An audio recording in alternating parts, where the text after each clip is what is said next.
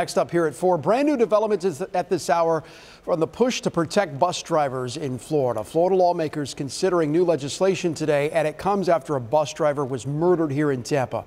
Our state capitol reporter Forrest Saunders joining us live from Tallahassee with the very latest. Forrest.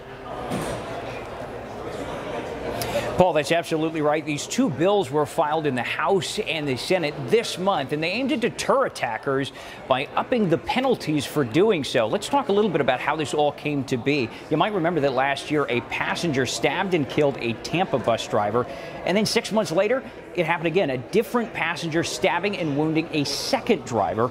That violence prompting the filing of Senate Bill 1416 and a House companion. If passed, this legislation requires public bus drivers receive training to defuse confrontations before they escalate to violence. It's also encouraging public transit systems to install driver barriers, those big plastic boxes protecting drivers. And finally, it makes assault of public servants a third-degree felony instead of a misdemeanor. That's a violent crime. You're putting someone in fear of your life. And this isn't a mandatory minimum, by the way. All we're doing is we're giving judges a little bit more sentencing discretion.